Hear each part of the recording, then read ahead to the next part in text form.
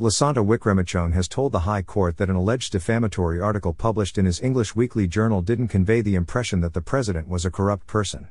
Wickrematunge is the first accused in the President Chandrika Kumaratunge criminal defamation suit. In fact, at that time he thought that the president was squeaky clean, meaning that she was beyond reproach or corruption, he said. Mr. Wickrematunge explained that had he thought that the article conveyed such an imputation to the reader he would not have published it. Accused editor Lasantha Wickrematunge gave his deposition from the witness box. His testimony was led by Senior Counsel S.L.Gunasekera, instructed by Samaratne Associates.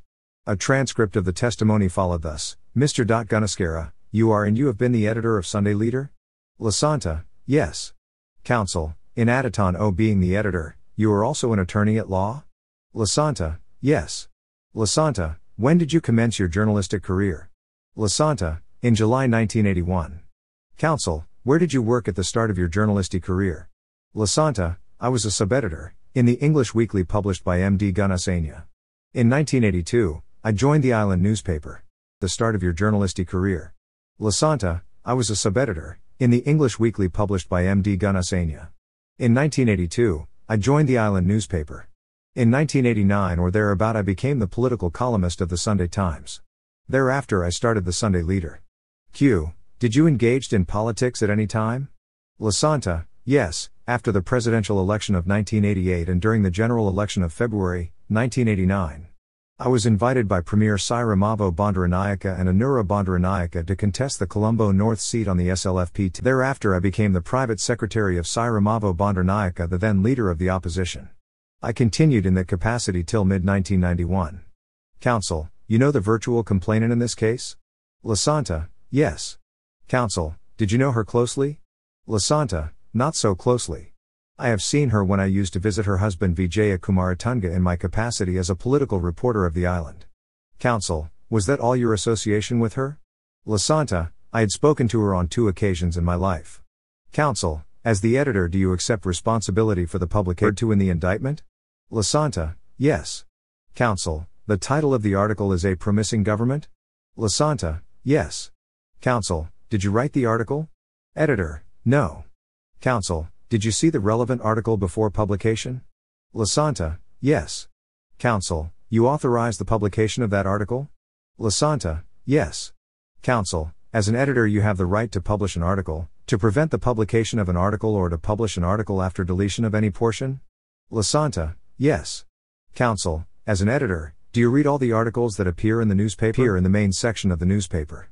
In additon, I read sensitive articles published in the other sections including letters. To the editor. Counsel: in what circumstances as an editor would you reject an article? Lasantha: I do so if an article is defamatory. Sometimes if I find it defamatory, I edit it or keep it out altogether. Counsel: if you consider that an article is defamatory you would either not publish it or edit out the defamatory portion of the article? Lasantha: yes. Counsel: having read the article in question did you? Counsel: the second accused is your brother. He was also the publisher of the newspaper at the material time? Lasantha: yes. Counsel: what are the functions of a publisher? Lasantha: his role was management.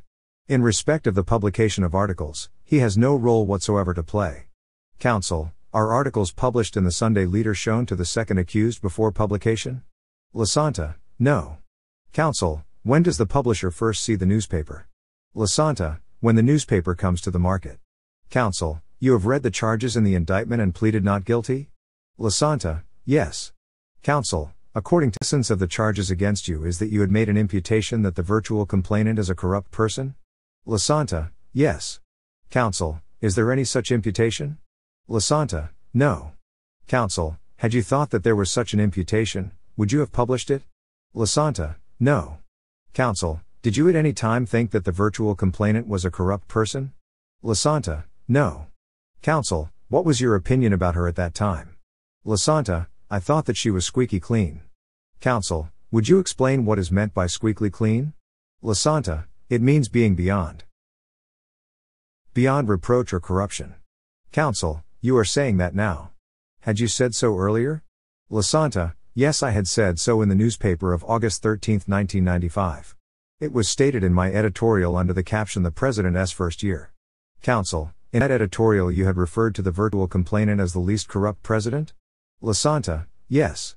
Counsel, in such circumstances when you believe that the President was totally honest in her personal life, would you have published any matter that could convey the imputation that she was corrupt? Lasantha, no, not at all.